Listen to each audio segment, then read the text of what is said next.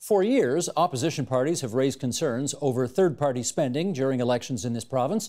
Others have called for Ontario to follow the federal lead and take corporate and union donations out of the funding mix. Finally, after allegations of improper fundraising practices last spring, Ontario's Liberal government has a bill before the House to reform election financing rules. Joining us now with the opposition party's views on whether the proposed law strikes the right balance, we welcome Randy Hillier, PC member for Lanark, Frontenac, Lennox and Addington; Catherine Fife, the NDP member for Kitchener-Waterloo; and Mike Schreiner, who's the leader of the Green Party of Ontario. I am happy to welcome the three of you back to TVO. We should say our producer Mark Brosens asked more than a dozen Liberals to appear on the program, and none was available. And so we are Liberalist today, but we are happy that you are here. Let's go through, shall we? Sheldon, bring this up if you would. This is Bill 2, the Election Finances Statute Law Amendment Act. If passed, it would bar corporations and unions from making political donations. It would cap individual donations at $3,600 per year, and that would be split evenly amongst the parties, candidates, and riding associations. Currently, individuals can donate up to $33,000 plus per year. It would introduce a per-vote subsidy for political parties. Starting in 2017, the subsidy would be $2.71 per vote for the year, but that would decline to $2.21 per vote in 2020. Third-party organizations currently have no spending limit on their political advertising. Under this bill, they would be limited to $100,000 during an election campaign. Donations to party leadership candidates would be capped at $1,200 per individual. Currently, there is no limit. This is some of what's in the mix of the new bill, and I want to know what you guys think. Randy Hillier, start us off. Well, I think to start off with is just a reflection on what brought us here. This cash for access scandal, where the Liberal Party was having significant, expensive stakeholder fundraisers with people that are doing business with ministers, energy companies, green energy companies. The optics were tacky at best. Many people have used other terms, but it was people paying big money to gain access to people who could sign contracts. And apparently the Premier now agrees with you that the optics were lousy, and she's put these new changes into place. So there's a number of good changes. Getting rid of corporate and union donations, absolutely fine.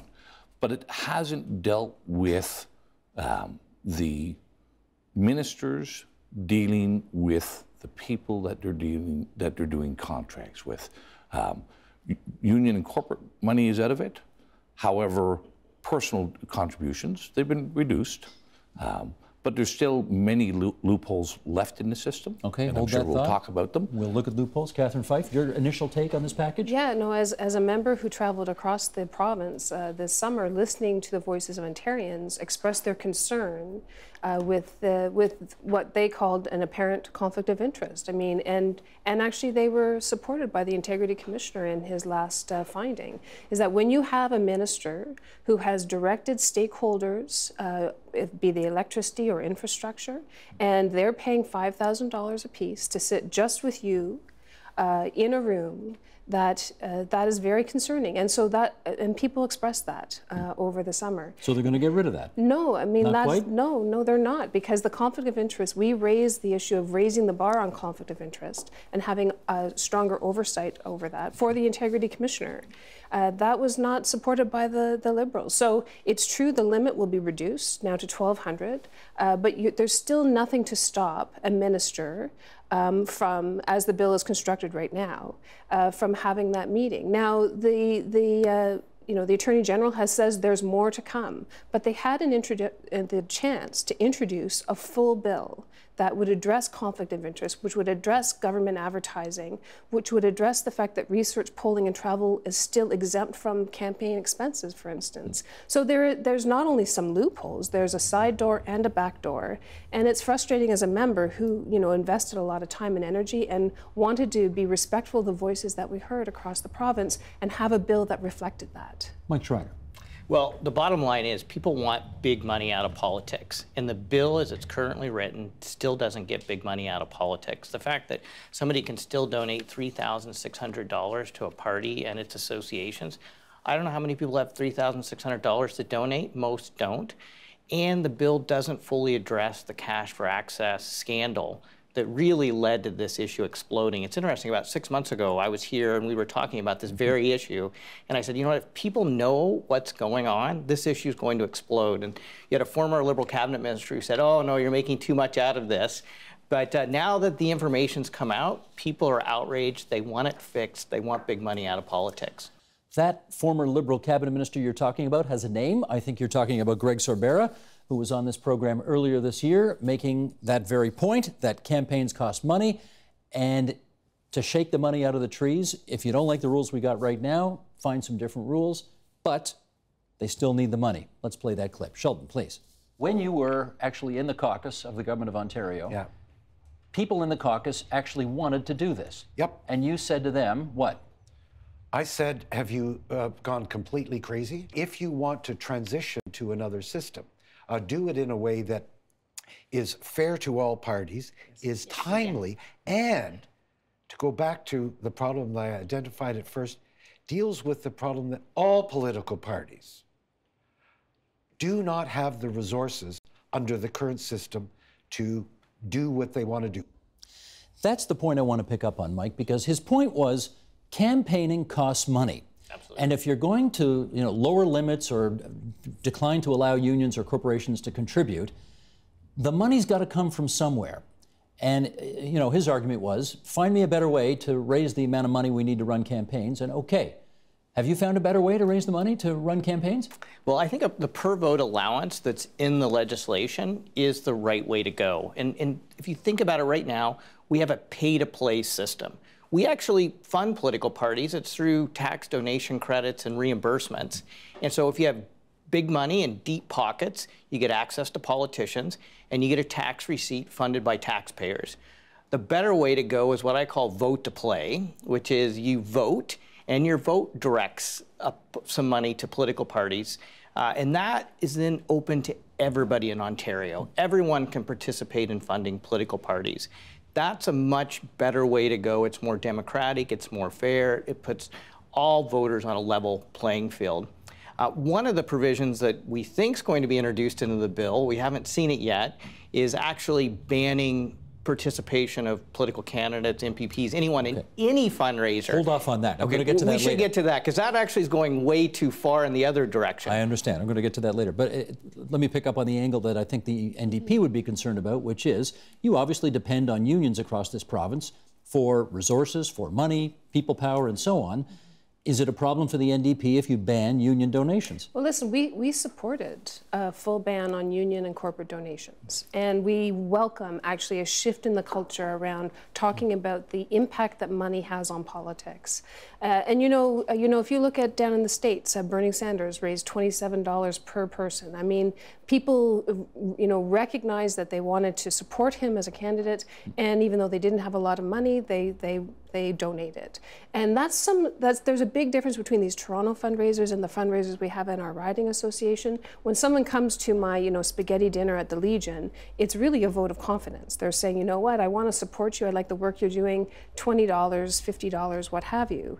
And I think when we moved forward into this process, we were supposed to have the elector at the center, and those electors had genuine concerns about the impact that money had on policy and on legislation. And they were very clear about that. They felt that their interests were coming second to those who could buy influence. Okay, but Randy, let me get you to speak to Sorbera's point, which is campaigns cost money. If you don't like the current rules, come up with different rules. Are these any better?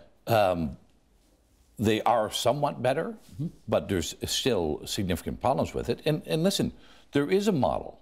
The federal political parties have been operating under a model without union and corporate donations, with restrictions on lobbyists, with restrictions on soliciting funds from stakeholders by ministers. They have the model. But no per vote subsidy, I don't think. No per vote subsidy.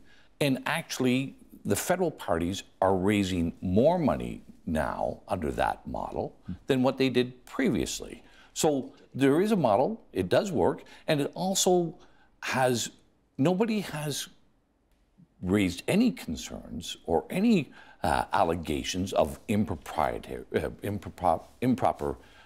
activities. There's no scandal going on. There hasn't been anything at the federal level. So why didn't we model this legislation after a model that we know works and that has cleaned up politics at the federal level? I don't know the answer to that, but my hunch is, and again, this is just based on what I'm seeing, it looks like Premier Wynne wants to go further than that. And this gets to what Mike was talking about a second ago, the notion that an MPP or a candidate for office won't even, under the new rules possibly, be able to show up at their own barbecue. I just want to challenge that. I mean, I really do not feel that this is about the Premier, wanting to raise the bar to a higher ethical level. I think that this is the case of the Liberal government getting caught and then trying to respond from a public relations perspective. Because really all that we have, if they were serious about these transformative and monumental changes to banning all MPPs from fundraising, they would have included it in the bill. It is currently not in the bill. All we have right now is a press release from Yasser Naqvi, which he dropped down into the clause by clause when we were drafting the bill itself, which was incredibly disrespectful to the people of the province who actually came out and registered their concerns. So we actually don't even know how serious this government is about getting big money out of politics, but we do know that the bill before us is still flawed. It still allows excessive government advertising as well. Of this is not raising the bar. What she's trying to do is take the dirty laundry that was so clear from their activities and make everybody else wear that dirty laundry. That's what she's doing. Candidates who have, maybe even independent candidates who have no political party affiliation, are going to be captured under the same manner as a cabinet minister in her cabinet for fundraising. Will be prevented from attending, that's what we're told, from even attending any fundraiser. Now, where this will all go, I don't know. It's been an abusive process without a doubt, a parliamentary process, making us vote on a bill that is incomplete and doesn't have its entire text present. Okay, let me go to Mike Schreiner on that. So first of all, I want to correct the record on how the federal government did it. When they did ban corporate and union donations, there was, for a period of time, a per vote allowance for political parties to help with the transition. I think that was smart. Harper got rid of it. It was phased out. I disagree with completely phasing it out, but we should be clear that they did that. The point I'd like to make about this whole banning MPPs and candidates and others from fundraisers, there's a simple solution to this. Just lower the donation limits down to a level that makes sense for people. In Quebec, the limit's $100. Some people suggest that maybe that's too low. The Green Party's been suggesting a $300 limit. Because the bottom line is even if you ban MPPs and candidates and cabinet ministers, that doesn't prevent staff from doing fundraisers. And part of what we've seen with these cash for access events with the Liberals, a lot of it's being organized by political staff even, and they're the ones out soliciting the donations. So if you can still give up to $3,600, and let's say you get 20 people from your company donating, that's over $70,000. Even if it's just with a staff person, that still sounds like cash for access for me. So we need to lower the donation limits. In context, I'll say this one thing. When a plumbing contractor comes to my barbecue, and whether he gives me $50 for my campaign or $500 or the maximum of $1,200, he's not or she is not looking for a plumbing contract at Queen's Park from me. When those contractors or those businesses go and meet a minister of the Crown in a quiet place for $10,000, there is a different expectation in play. Can I ask you a question about that? And I think there needs to be a public inquiry to see just what happened. I hear what you're saying about that. The other side would say you can't point to a single piece of evidence which says because this business contributed this amount of money to this cabinet minister, they therefore got a positive decision as a result. Well, we know that 99% of the people who got large renewable projects, who contributed $1.3 million, they did get large renewable energy contracts. Because they contributed? Well, we know there's a correlation there. Wait a sec, how do you know that? Well, because the people who went to those fundraisers were the ones who got the contract. But you don't know that that's why they got the contract. And that's why we really needed not a piece of legislation done up on a napkin by the Premier.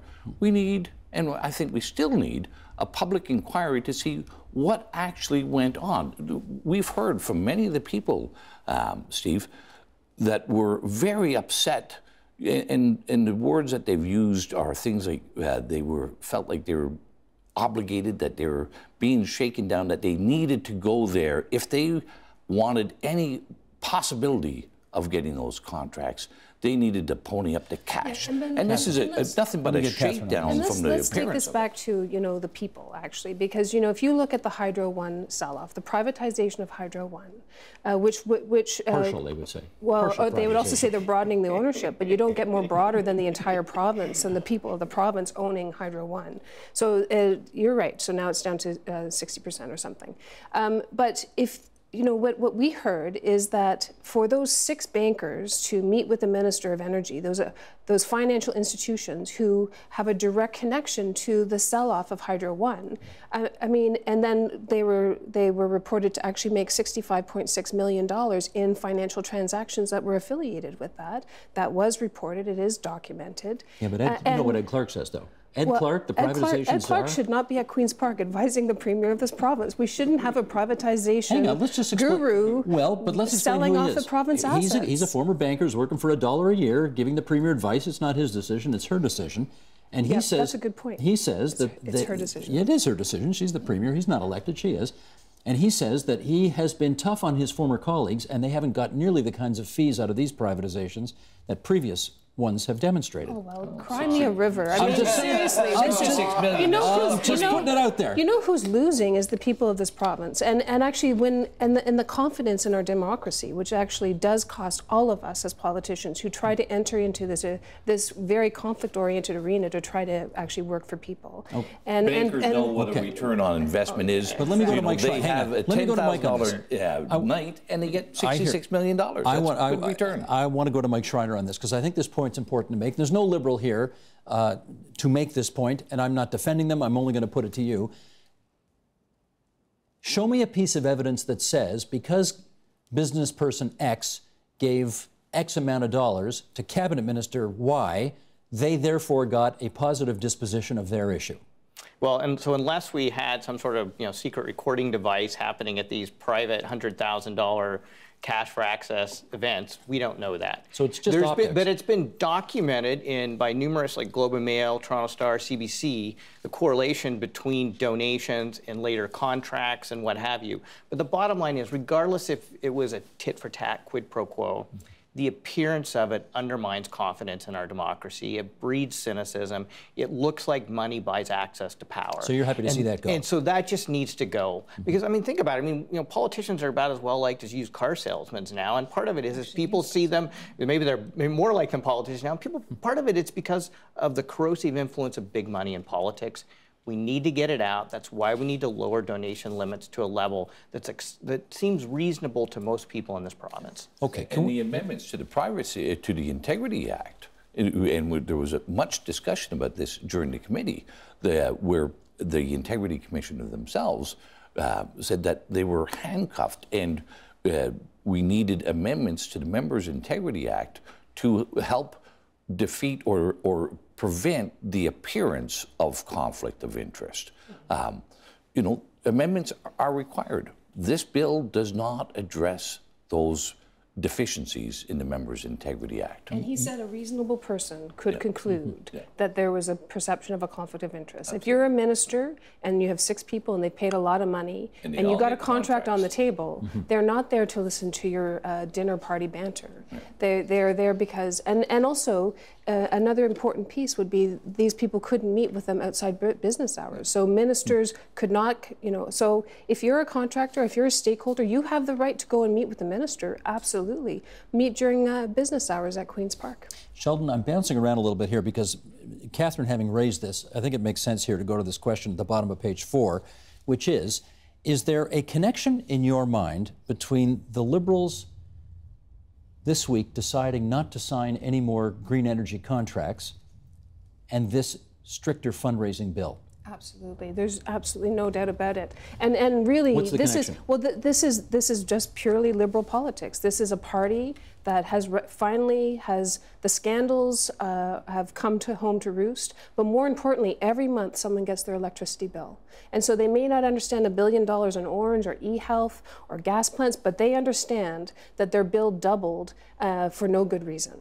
And so finally, after a lot of pressure actually from opposition parties, that this premier has recognized that this is, she calls it a pocketbook issue. We call it basically, it is an ethical issue because there's a connection with the energy policy, and the Auditor General will back me up on this. It's not just me. She has said that there's a direct correlation between this government using politics over evidence-based decision-making and how they've determined energy policy in the province of Ontario. Mike, let me get you, first of all, let's establish for the record, you don't like the decision. You wish the government were investing more in renewables, and you don't like this decision, but that's a different issue for a different day. I'm fine with that, sure. What I'm trying to find out is, well, let me put it this way. I've had somebody tell me that the Liberals canceled any future green energy contracts because these companies can't donate money to them anymore, so they don't therefore need to kiss up to them anymore.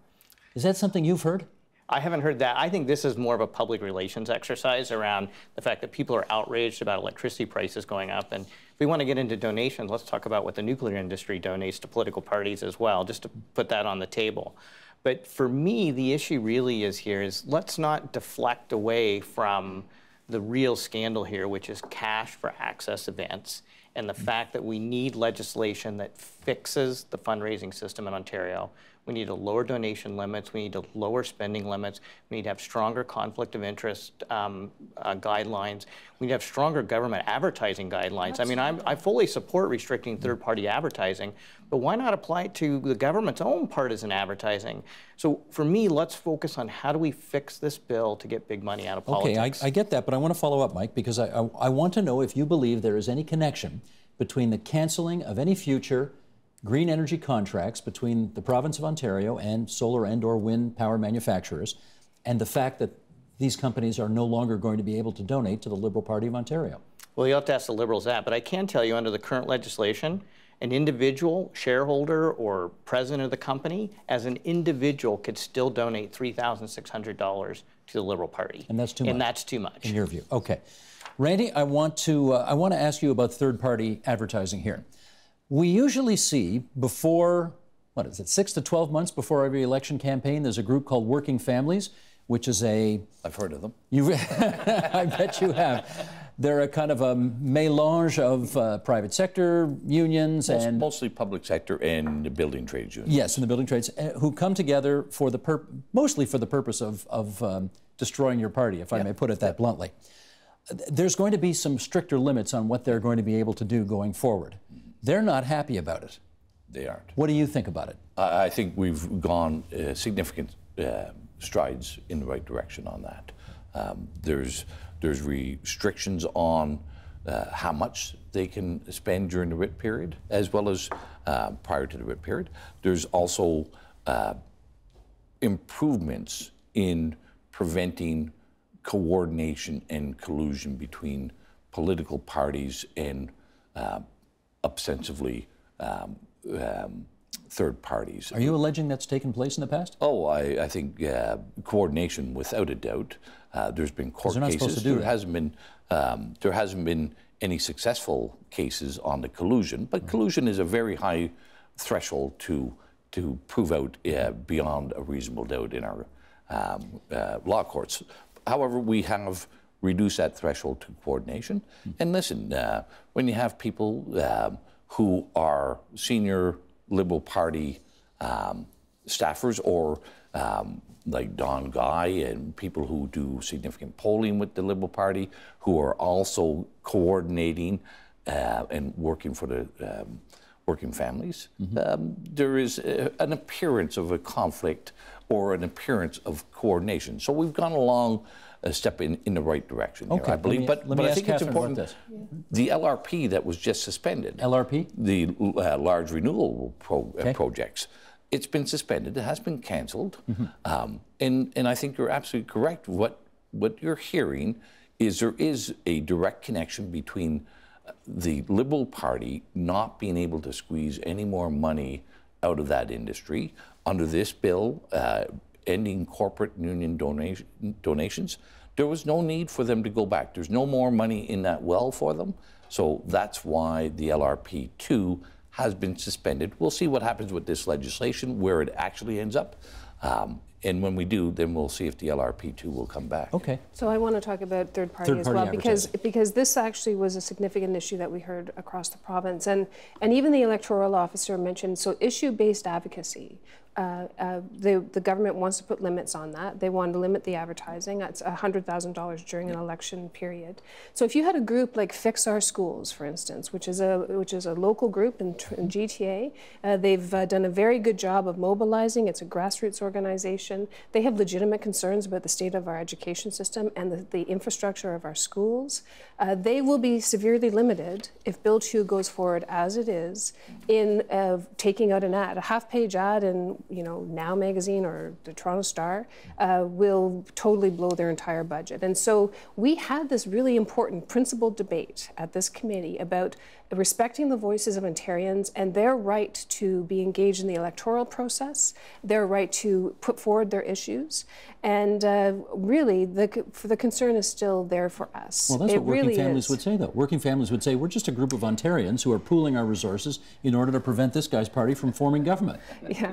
Well, I mean, what's wrong with that? There is a scale here as well, right? I mean, but the autism group, for instance, they came and they spoke as well, and they said, please ensure that our voices can still go forward. And that issue-based, the electoral officer said it's like a line in the sand. And for whenever it's going to be convenient for any government, but in this case, the Liberal government, who in turn also has the advantage of being able to spend money through government advertising. And the Auditor General was so strong in her presentation to us. She basically said her oversight over government advertising is a joke. And that's a direct quote, because the Government Advertising Act has been watered down to almost nothing. So we are seeing paid advertisement with a Liberal spin on it, paid by the citizens of this province, which adds insult to injury when you are also limiting the voices of advocacy groups who have legitimate concerns and have the right to engage in the political process. Was it not the Dalton McGuinty government which passed that law in the first place, trying to take the partisanship out of advertising? Absolutely, and so I guess the Wynne government's taken a page out of the Harper government at this point when it comes to partisan advertising, and we think it's wrong, and the previous restrictions should be put back on it. I think the issue with third-party advertising is around what are the limits, the spending limits, and let's make sure we have the limits at a reasonable rate that allows grassroots citizens organizations to speak out, talk about the issues they care about, but not have it scaled up so much that they have undue influence and it can be seen as potentially a corporate or union donation to a political party. So it's finding the right balance in terms of what the spending limits are. Just because we don't like to get sued here, we should point out Working Families Coalition is completely legal. Absolutely. I mean, they found an interesting little loophole in the law that allowed them in the past to contribute considerable sums of money to help defeat you. And I just would say Working Families would say, they brought forward issues. I mean, when Tim Hudak threatened to cut 100,000 jobs, or when we're going to use prisoners on chain gangs, those were legitimate concerns that were brought forward by that group. And this is the important part of the debate. And I think for the most part, the committee members at the very beginning thought we were actually going to be engaged in an honest and meaningful process. And even David Reevely from the Ottawa Citizen came up to me after the Ottawa, and he goes, "It sounds like you guys are really trying to figure this out." Well, we were, until the Premier refused to outright ban Cash for Access, and we pushed her on it. And then we get a press release during the committee saying all MPPs can no longer fundraise. So these are the games. The Liberals have turned it into a game, and our democracy is not stronger because of it. I think it's important. We have made some important steps on the third-party advertising. I share Catherine's concerns as well. Did we get it right on issues advocacy? And I think, Steve, to compare the parents of autistic children and their campaign for seeking advocacy and improvements with the Working Families is is the same faulty comparison as comparing a independent nominee or candidate with a member of the executive, a cabinet minister. There's the no comparison. No comparison. Gotcha. And we need to get that issues advocacy right, because I think you will recognize I'm a big believer in people speaking out on their own and not just requiring political parties to do it for them. With time running out here, I want to put one more thing on the table. Our producer extraordinaire, Mark Brosens, crunched some of the numbers on what your parties would be receiving going forward as a per-vote subsidy once that kicks in well, I guess that's next year. And again, it depends on how well you did the previous time. So the Liberals, in time for the next election, would earn themselves $5 million from the per-vote subsidy. The Conservatives about $4 million, the NDP just over $3 million, and the Greens are down there at $630,000 plus. Mike Schreiner, is that enough money to run a campaign? Well, you know what, if we lowered the spending limits, which is something the Green Party's been advocating for, if we had them at the same level that Quebec requires, that would take about $1 million out of what parties could spend. And that just takes some of the pressure off. And I think actually the public would probably like it, because we'd probably see fewer of these attack ads that people seem to complain about all the time. So that's one element. And the one thing I've told people, some people said, oh, well, the Greens, you're pushing for a per vote allowance because you would benefit. Well, by those numbers, actually, we would get the lowest amount of money. The reason I think the per vote allowance is important is based on the democratic principle that every individual, every voter, it should count and they should participate in the system. And this is an opportunity for their vote to direct funding to the political party they want to support. $3 million going to the NDP would certainly take a lot of the pressure off from shaking the trees, right? I think that we're sort of aligned, every vote does count. And so on that principal position, well, I think we'll stay there. But your question is that enough money to run a campaign? Well, when you incorporate the research, the polling, and the travel expenses that are still off the books, that the Liberals kept part of Bill 2, then those numbers mean nothing, because the Liberals have been aggressively fundraising and using these cash for access fundraisers, and by some counts they have almost $19.6 million in the bank, and I can guarantee you the NDP does not have that. So what the system will do is that they will still have a lot of money, and they have government advertising on their side, and this concept of leveling the playing field and bringing a principled position to Bill 2 has not actually been a success. Randy, I'm down to my last minute here. The new bill is not yet law, which means we're still operating under the old Wild Wild West principles. And I can tell you, I know this, all the parties right now, but in particular the Liberals and the Conservatives, are out there shaking the trees like crazy for money. Your leader's doing tons of events, as you know, trying to. The Liberals are still cabinet ministers meeting all sorts of people. What do you think's going on out there right now? Well, listen, the law will be changing in some fashion.